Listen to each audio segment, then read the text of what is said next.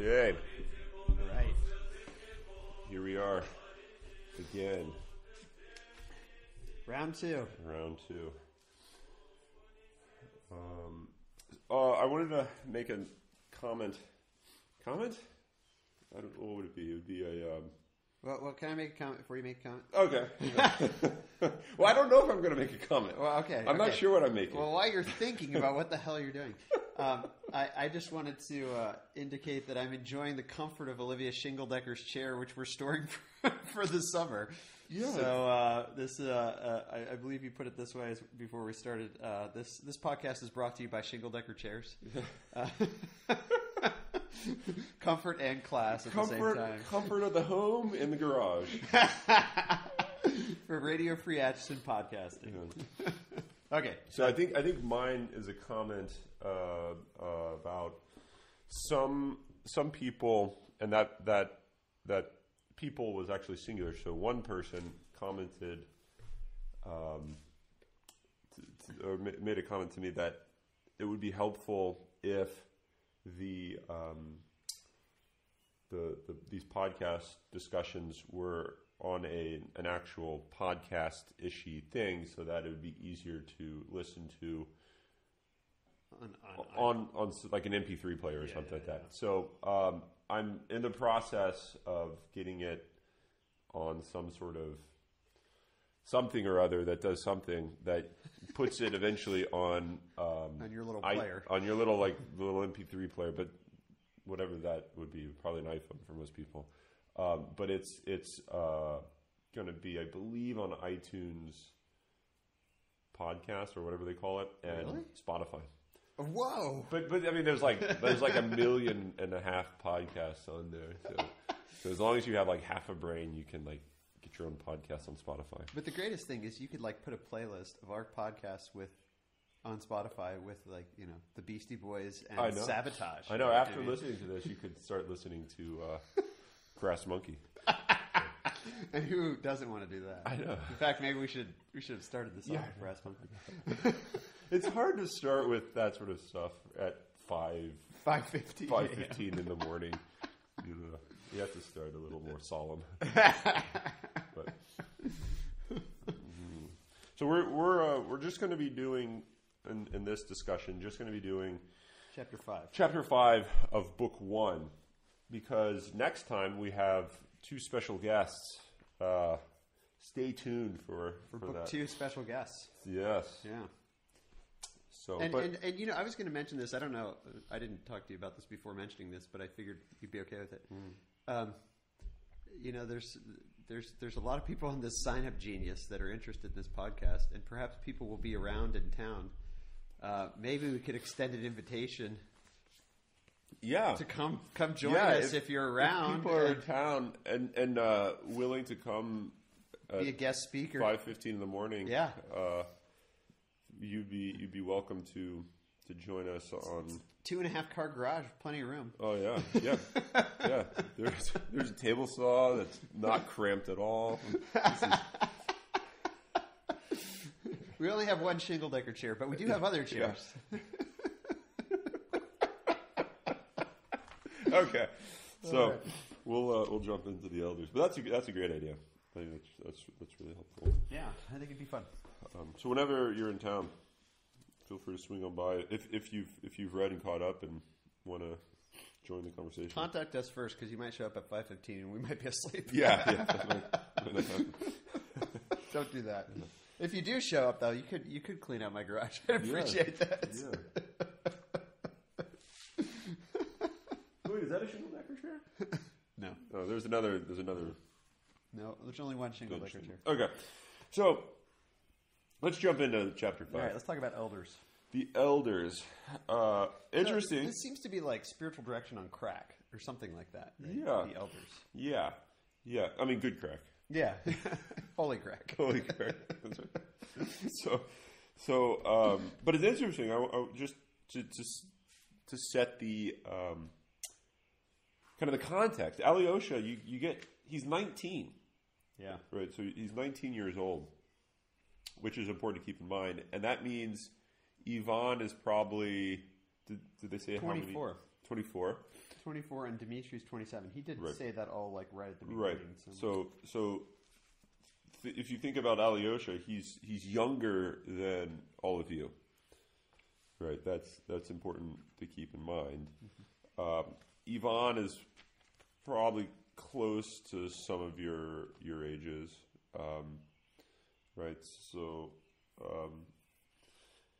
the description, however, of Alyosha before you get to the elders, I think is interesting. So before jumping into what an elder is, which is the subject of most of this chapter, page 27 onwards, you get a description of Alyosha and kind of why he was led into the monastery. And I find this really puzzling. I've either read or listened to this book 5, I think 4 or 5 times in the last month, probably like once a week for the last month or so.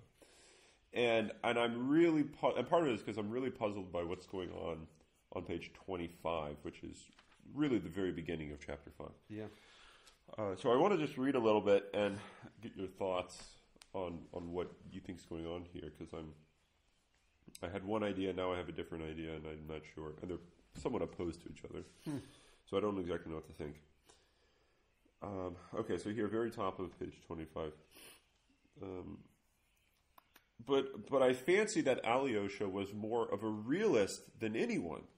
Oh, no doubt, in the monastery he fully believed in miracles.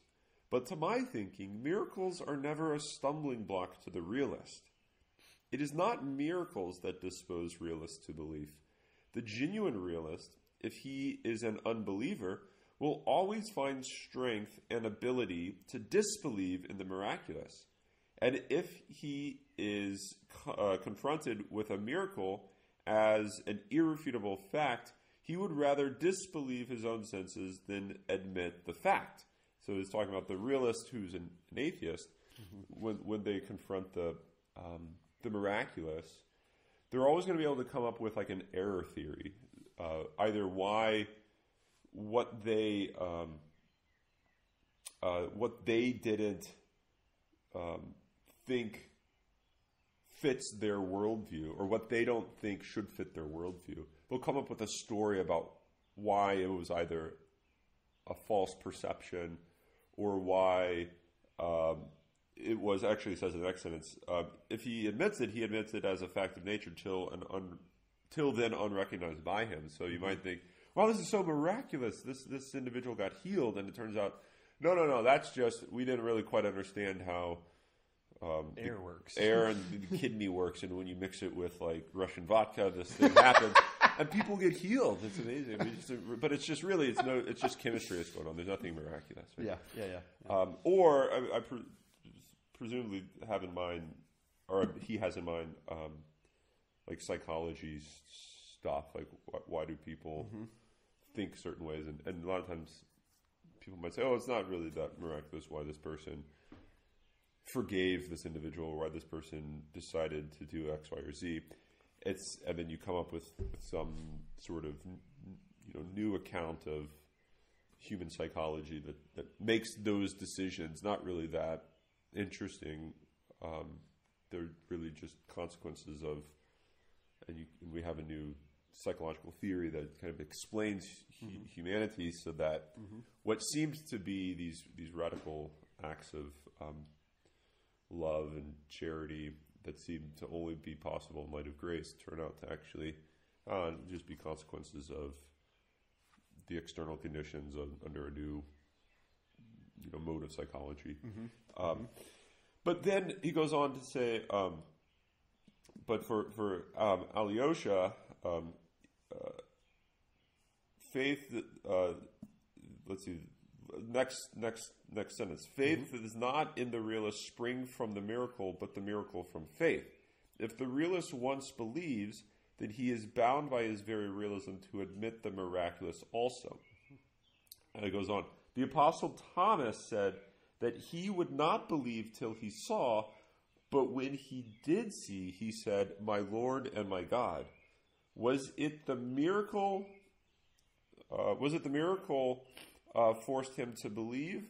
Most likely not. But he believed solely because he desired to believe, and possibly he fully believed in his secret heart, even when he said, "I do not believe till I see."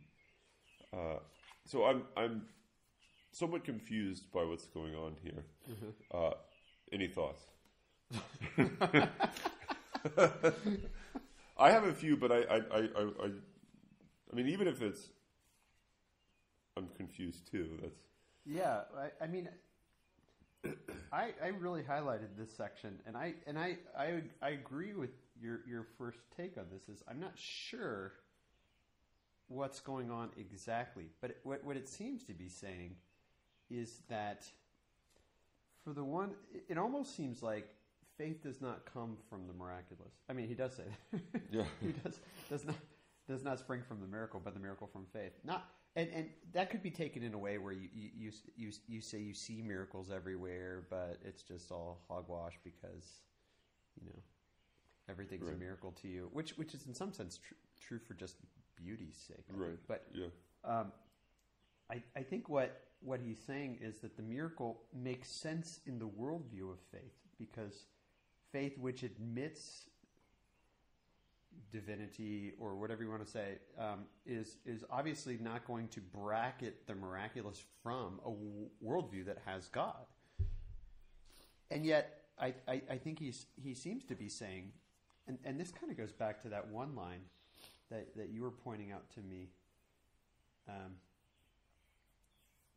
page 8. As a general rule, people, even the wicked, are much more naive and simple-hearted than we suppose, and we ourselves too. I wonder if his bringing up the Apostle Thomas, in his secret heart, he did believe, even when he said he didn't believe. And this goes deep into some of the stuff that's going to come up in book 2, about lying to yourself. Right. And I think this idea of being true to yourself, maybe that's what realism is. The one who's true to himself, who does have faith, is going to say, "Of course, miracles. That's why wouldn't there be?" Right? Yeah, or something like that. So this is what I was puzzled by. It seems in this paragraph that you have realism, which is compatible. The way it's described here. So I'm wondering what Dostoyevsky means by realism. I guess that's and it seems to be contrasted with, at the top, mysticism. I shall be told, at the top of 25, I shall be told perhaps that red cheeks are not incompatible with fanaticism and mysticism. But I fancy that Alyosha was more of a realist. And so I was thinking, what the heck does he mean by realism? And then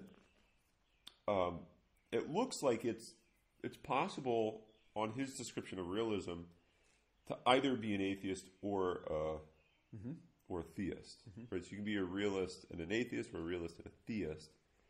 And it's almost like a preconception as you approach the world. Yeah, and so exactly. And so the way I was, or like a precondition, maybe. Yeah, it's a mode. It's a how you approach things. Yeah. And so one thought that I had, this is actually the second thought, is that the realist is one who kind of takes miracles to be consequences of a theory, so such that they fit with what they expect the world to be, which is quite ironic because it turns out to be that's almost precisely not to put the real primary, but to put a theory or some way. Yeah, I was kind of thinking that too. I was kind of thinking it almost seems like the worldview becomes the judge of reality. Right. rather than the other way around. Yes, and specifically that line, faith does not in the realist spring from the miracle, but the miracle from faith. Mm-hmm. Which,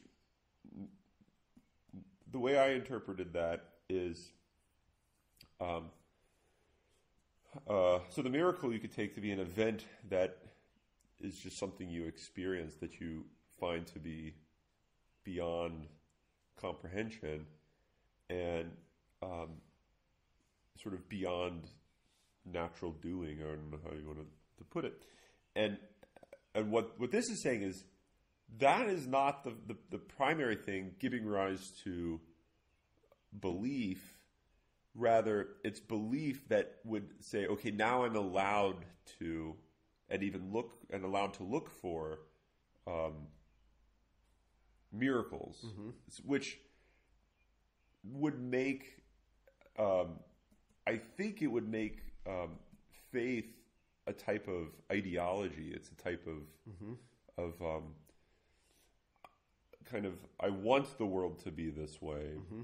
And so now I can see the world this way. So that miracles actually aren't causes. Yeah. They're merely effects of a cause, which is, depending on how you're going to see faith here, is the cause sort of this completely outside of one's experience, shot in the dark lightning bolt, or is it a decision of a worldview that you make prior to engaging with the world? Right. Yeah, and I think it's so it boils down to the question: what is the faith? Is it something that you can sort of you find in the world, that is, you find in reality? Or is it something that you have to have before you come to reality, and then you sort of impose it onto reality, mm-hmm. and you know you make the world Christian by draping being Christian, by draping the faith over it, or is it that you look in the world and you find in it, you know, the marks, the contours of Christianity, right? And so I think this is going to come up again later, but I think it's the question of whether or not Christianity is an ideology or not. And the reason I was thinking about this is that it ties up with stuff that comes up later about why Alyosha respects Zosima so much. Mm-hmm. And I think one of the reasons and we could talk about what an elder is, because Zosima is one of the last elder, or he is the last elder in their monastery. But I think it's because he thinks that is, Alyosha thinks that Zosima is this one individual who's capable of realizing this dream that Christianity is describing or is telling, mm-hmm. and Zosima is the one that's going to kind of be capable of realizing that. Mm-hmm. And I think that view of Christianity, and I think this is maybe what Dostoyevsky's doing, is it becomes very, very, very similar to socialism or to communism. It becomes very similar to this. We have this dream for the world, and we're looking for something that's going to be capable of bringing that dream to reality. Uh-huh. And it turns out for the atheist, it's politics. For the Christian, it's this other thing, and that other thing's called humility and love. But it's still at the service of bringing to reality the dream of a kingdom, as he puts it on 30. The true kingdom of Christ will come, right? The true kingdom where there's no wars, everyone's loving everyone. That's going to come, but it looks like you have. I don't know. So I'm wondering if this is all kind of about, as you were saying before we started recording, about the atheistic question. The question page of atheism. 26 at the top. For socialism is not merely the labor question, it is before all things the atheistic question. The question of the form taken by atheism today, the question of the Tower of Babel built without God, not to mount to heaven from earth, but to set up heaven on earth. And that, I think that last point is what you're getting at. Yeah, and then Alyosha also says, let's see, where is this? I believe it's maybe bottom of 25. The path Alyosha chose was a path going in the opposite direction, but he chose it with the same thirst and swift achievement. As soon as he reflected seriously, he was convinced of the existence of God and immortality. And at once he instinctively said to himself, I want to live for immortality, and I will accept no compromise. There are a few other places in here. I got the impression that he didn't quite.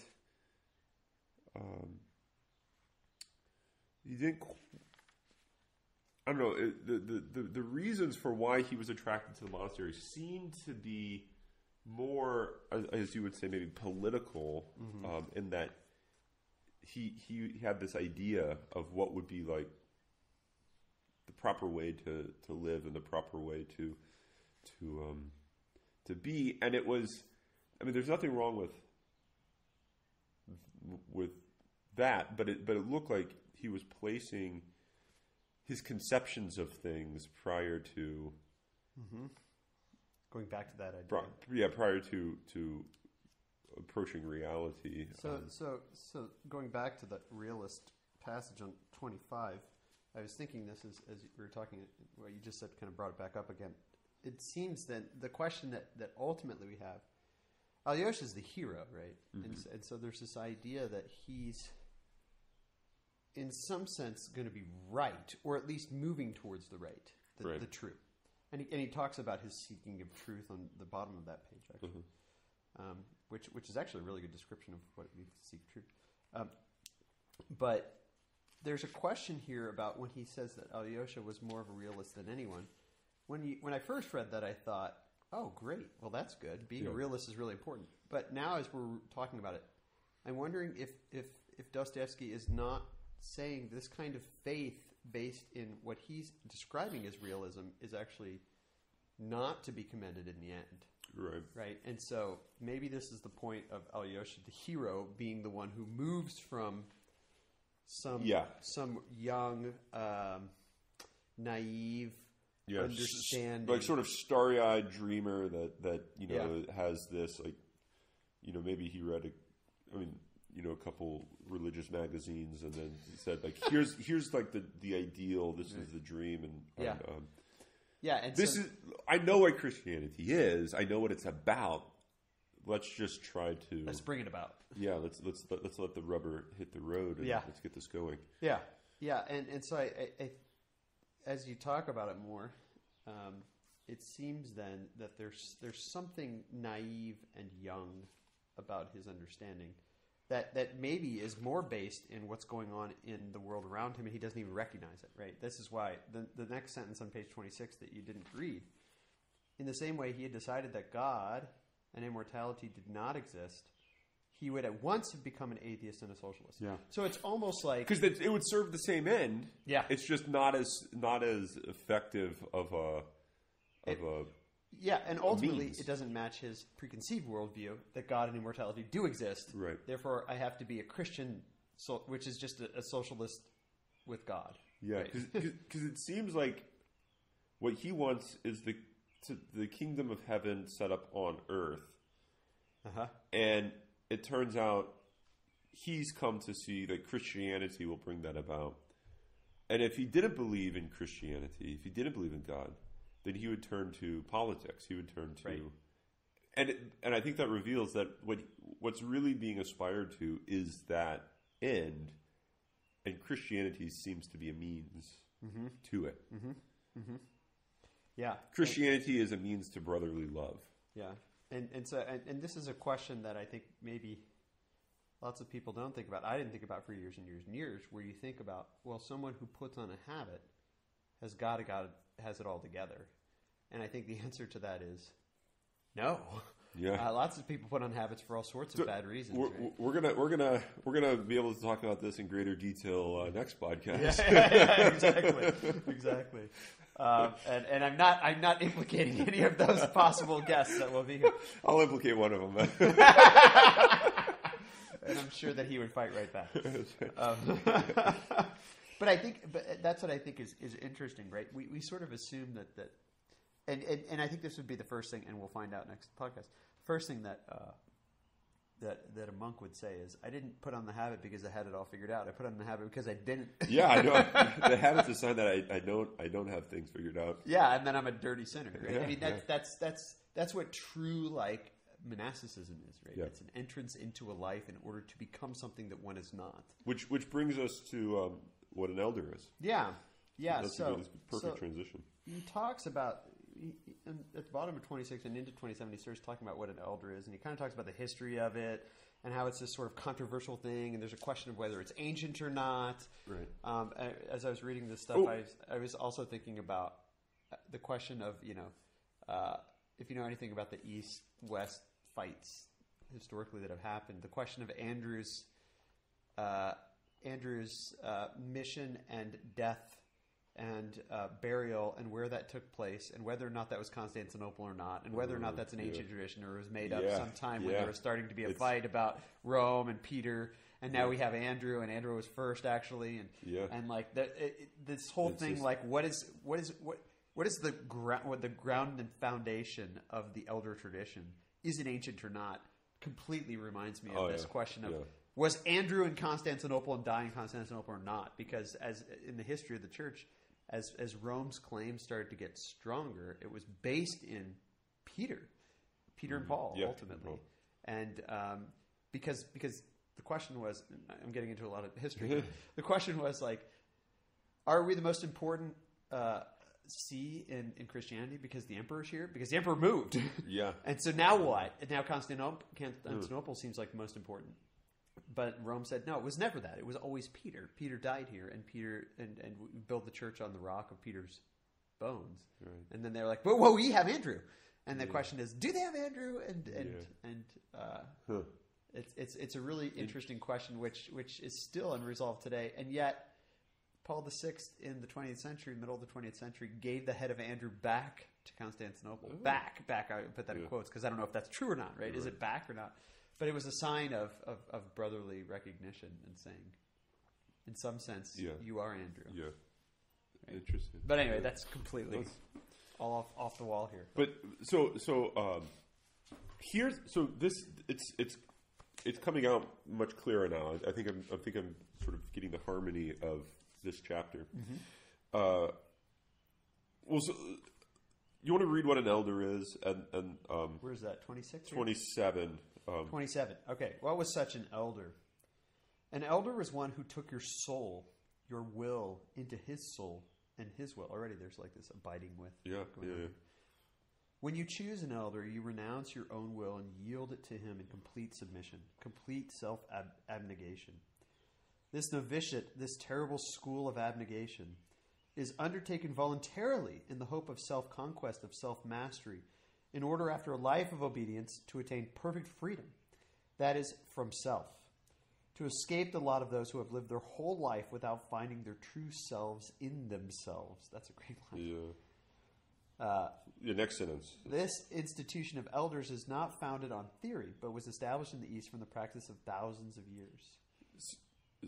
Yeah, go ahead. I mean, tying up with what we were talking about earlier, the institution of elders, that is this institution set up precisely to attain perfect freedom through a life of obedience, a loss of self to find oneself, is not a result of a theory, right? It did not come about as a result of an idea of what perfect Christianity would be. Mm-hmm. It came about as a result of thousands of years of practice, of people, probably pulling their hair out, trying to having this desire because of a situation that they've been in, and they slowly over. I mean, it didn't start as an institution. Like no just genuine institution begins as an institution, or maybe that's maybe a little too strong. Maybe there's a few, but most fruitful institutions start organically, which is to say, you don't just out of the blue drop a complete picture of social order. It happens organically, and I think what you get here is that's what the elder tradition is, which I think is the paradigm of, at least the way it seems to be described here, maybe throughout the whole book, the paradigm of the Christian tradition, the Christian life. Yeah, exactly. Well, on that line, going back to 25, let's talk. Can I read this truth section, because I think this fits into it, right? So it's not like I have the truth. Here it is. Let's start living it. Rather, this is bottom of 25. Add to that he was to some extent a youth of our last epoch. This is Alyosha. That is honest in nature, desiring truth, seeking for it, believing it, and seeking to serve it at once with all the strength of his soul, seeking for immediate action and ready to sacrifice everything, life itself, for it. That seems to be the kind of organic environment wherein something like a tradition begins to take shape. Yeah. So it's not that you go out, you set out to establish sort of a way of life with a particular but instead it's that you go out to seek truth, and as you seek truth, you realize the only way I can really seek truth is if I stop doing this and start doing this. And then you seek it a little more, and then you say, the only way that I can really seek truth is if I do that with this other guy who's trying to do this, but I see that he's doing this as well, so I'm going to try to and so it's this sort of process that's maybe by nature temporal. Yeah. And so it takes time to start discovering what it means to live this quest. Right. And this is, it might highlight that there's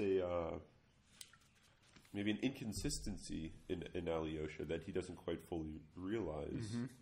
Like all of us. I mean, maybe this is coming up in book 2, like you said, that the knowing oneself or not lying to oneself is what's most important. That his honest desire to seek the truth and to believe it and to serve it, I think, just is the philosophical stance. That just is what it means to be philosophical. Maybe what it means to be human. And what it means to be human. Yeah.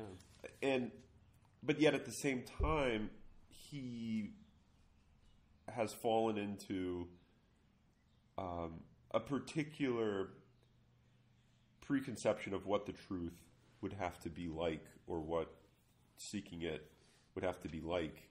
I mean, he went to the monastery to seek it, which is to say that's where it was going to be found. Right. And of course, it can be found there, but I think maybe what's going on is that he is placing parameters on what it would be to be perfected, how you get perfected, where you would find perfection, and he's sort of tying it to a particular worldview, which. But here's his salvation, is that at least I think we'll see as we go forward, is that he ties it to a particular worldview, but at the same time he recognizes that he needs to follow Zosima. And Zosima, who is like maybe in some real sense just the explosion of worldviews. Yeah. If he attaches himself to Zosima, that sort of youthful naivete is going to, I think, fall away. Yeah. Because Zosima, who seems to be in some sense incarnate love, is himself ideologizable. Yeah. like he's beyond comprehension. He's beyond categorization. He's something more. Right? So. Yeah. And if he takes the elder tradition seriously, he really binds himself to him, right? Yeah. And so the bottom of 28, you get to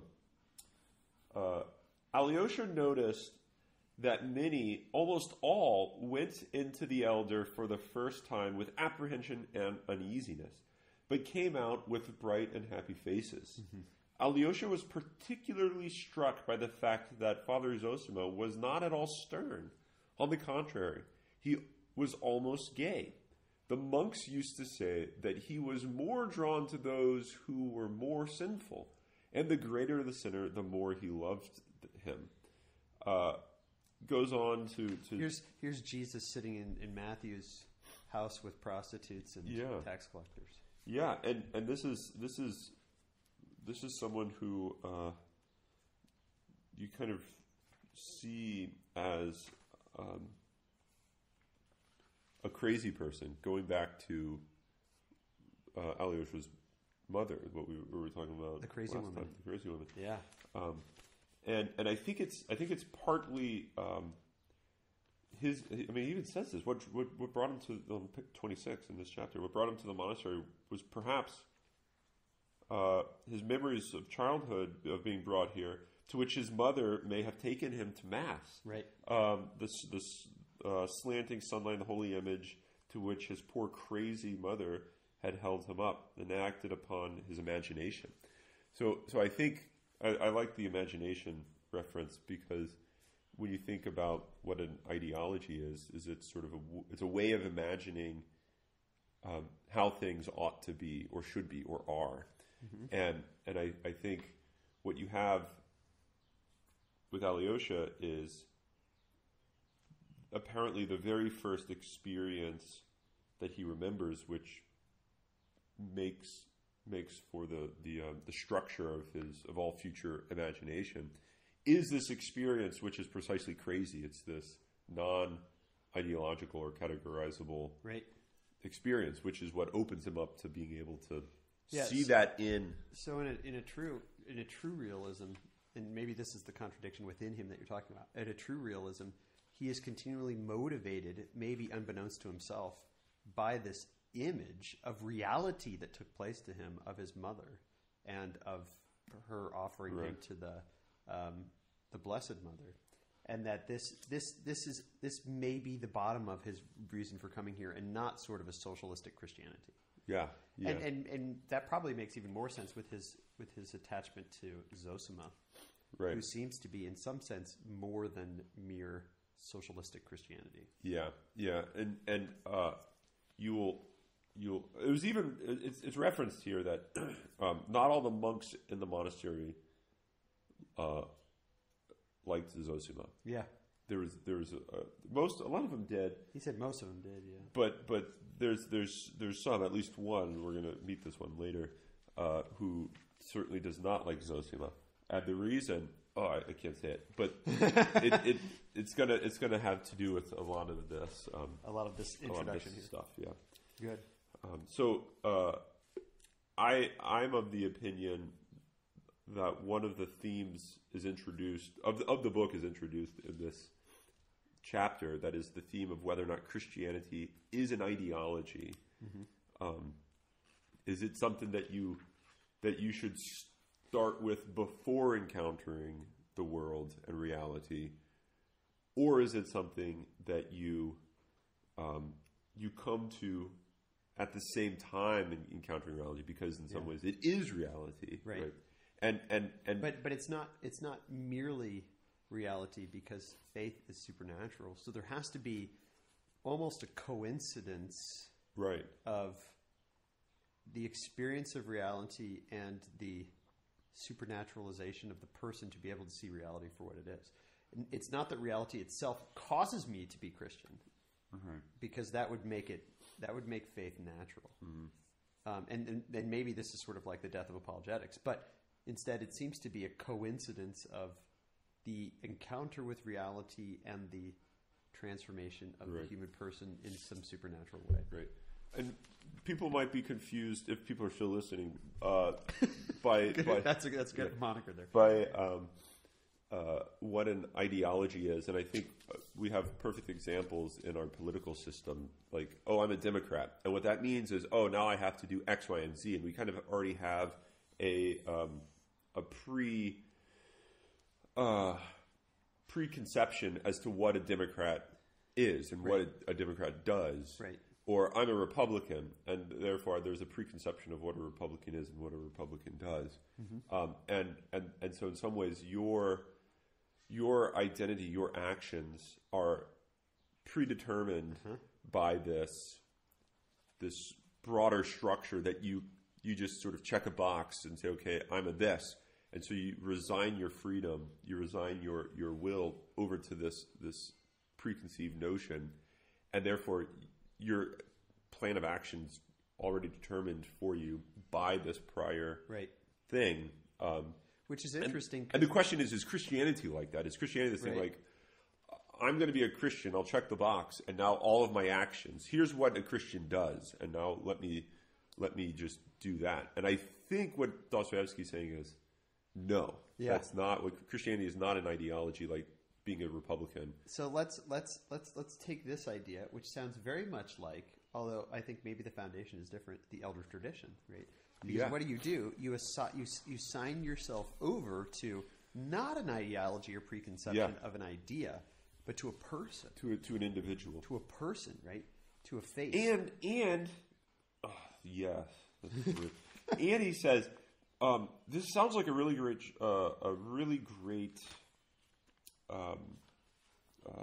tradition, and it is a great tradition, and it is a great way of becoming free, right? So it's not a type of giving your freedom over to an ideology. It's actually a way of finding your own individual personal freedom. And now, individual maybe is a little too. That's probably not the right word, but personal freedom. Put it that way, interestingly, where is it ultimately found? He is going back to 27, which you read, to escape the lot of those who have tried their whole life without finding their true selves in themselves. Right. So when you give yourself over to this other person, it's not, in some sense, that's when you find yourself in yourself, right? You actually find yourself. You were there. You were already there. Yeah. But the person who searches for it elsewhere isn't going to be able to find it. Yeah, and I think a lot of times when people subscribe to an ideology, what they say is, that individual over there, that's basically like that's my dream. That like I want to be like that person, and so you take your identity and you place it in someone else, and which I think is a way of maybe renouncing, in some ways, your own self, but not to find yourself in your. I mean, if this sounds weird and paradoxical, then so does the gospel. Exactly. Right. But I think that's actually a way of a type of slavery to that other. That other one is not. That other individual is not leading you to freedom by helping you kind of have your own life with depth, but it's someone who is taking your freedom away from you, right? And that person could be a political figure. That person can be a particular popular figure, what have you, such that like all of your actions are done inspired by that individual, and in some ways their presence is dictating your life, which is, I think, the exact opposite of what's going on with the elder tradition, even though it looks like that's exactly what's going on more than anything. But rather, as you see with Zosima, he's this guy who's completely at the service of everyone that comes to him. So it's not like, come to me and I'll direct you. It's come to me so I can serve you. Right? And it's that is what leads to true freedom. And that comes at the bottom or middle of 28, that paragraph. This tradition, I'll just read the sentence. It is true, perhaps, that this instrument, the elder, which had stood the test of 1,000 years for the moral regeneration of a man from slavery to freedom and to moral perfectibility, may be a two-edged sword or two-edged weapon. And it may lead some not to humility and complete self-control, but to the most satanic pride, that is, to bondage and not to freedom.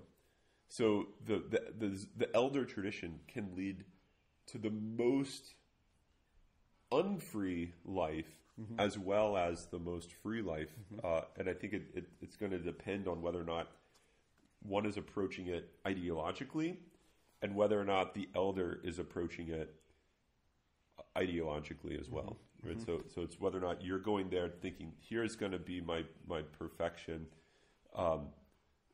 And it has nothing. It's just, oh, who's this guy? I don't know who this guy is, but this is what people say is like the freeing thing. And I'm going to do it because it's the freeing thing, and I'm not sure why it's the freeing thing, and I don't really feel drawn to this. And the same thing with the elder. I think that's going to lead to. And maybe this is why like everybody. He indicates there are a lot of people that were against the elder tradition just as a thing. Yeah. Probably because of that kind of thing, right? Right. You really have to have this is my new word, I guess, coincidence of the seeker of truth and the elder who seeks to serve and love, as you were talking about. Yeah. So the submission to the elder, though, ultimately then seems like it's the spiritual director, but it's even more than that. It's like a superior, but even more than that. It's I mean, his story of the martyr, right, who dies the martyr's death, and his coffin keeps leaving. Depart, all ye unbaptized. And there's this idea that it doesn't matter even if like this is how serious it is. Even if you die martyr's death, it doesn't matter if you didn't obey one little thing that your elder told you. Right, which is.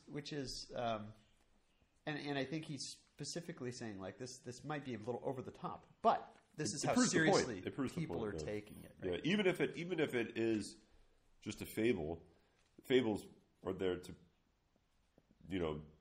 demonstrate a point. Right.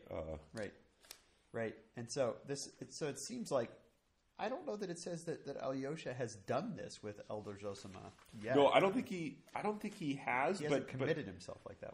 But I think he kind of he's moving in that direction. Yeah. Right. Yeah. It even says, I believe, he can come and go when he wants, and he even says that he likes to do that. He likes to go, and he doesn't. He's not forced to wear the monastic habit, but he likes to. And the description as to why that is was interesting to me. I think it's on 29.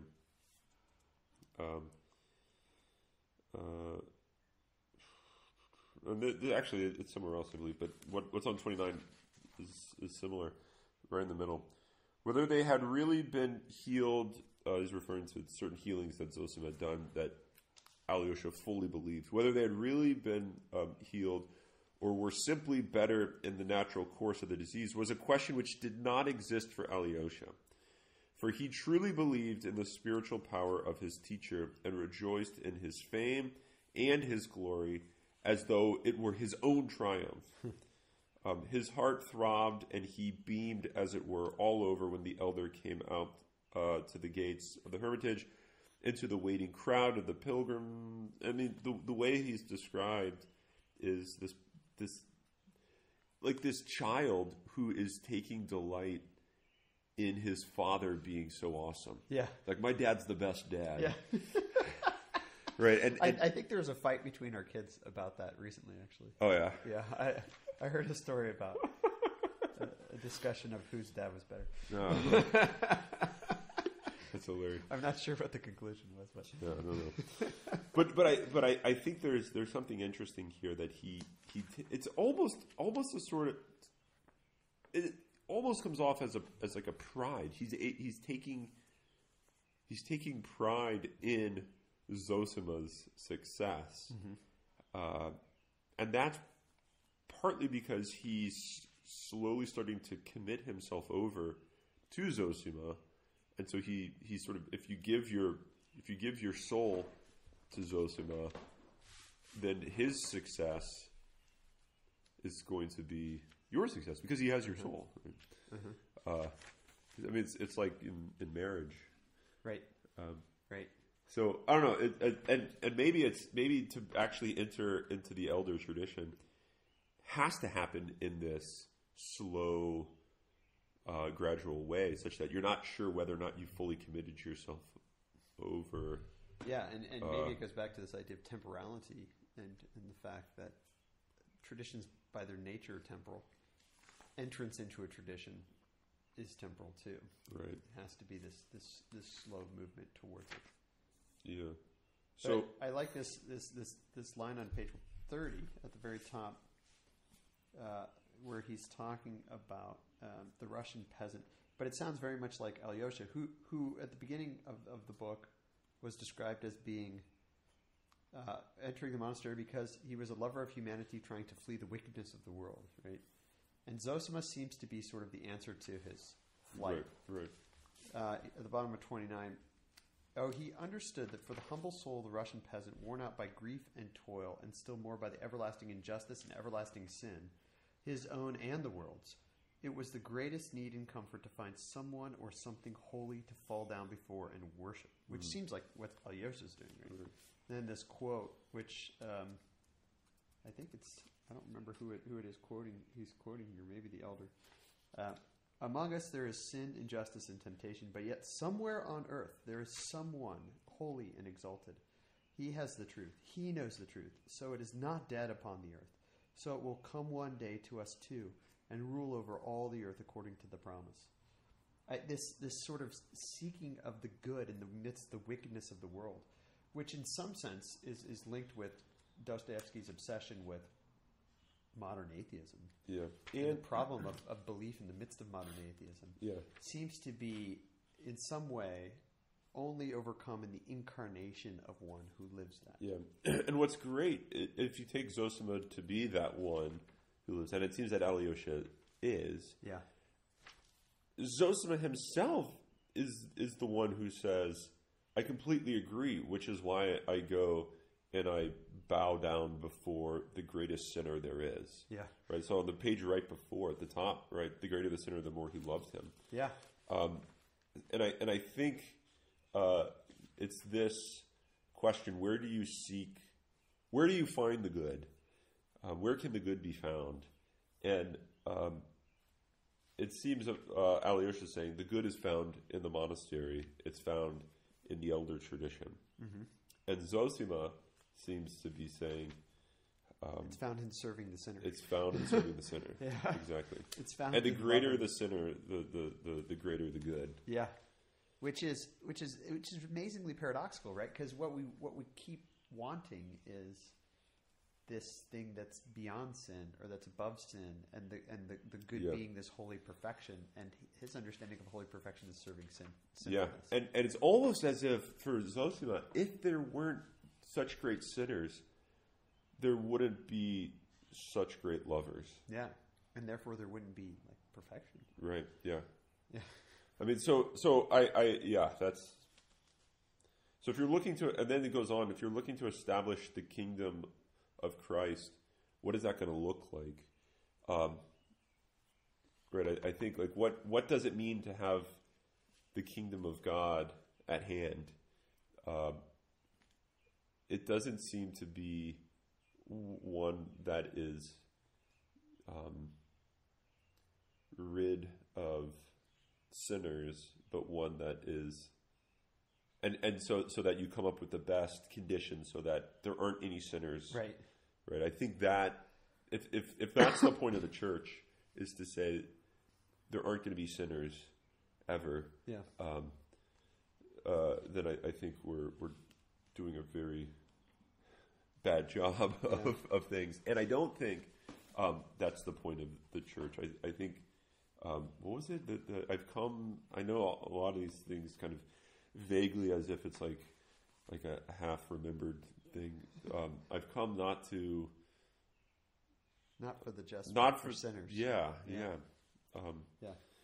And so I think the kingdom is not the kingdom of God on earth or at hand is not so that we can rid it of sinners, but so that sinners can come and in their sin love and renounce it. Mm-hmm. And I mean, I think this is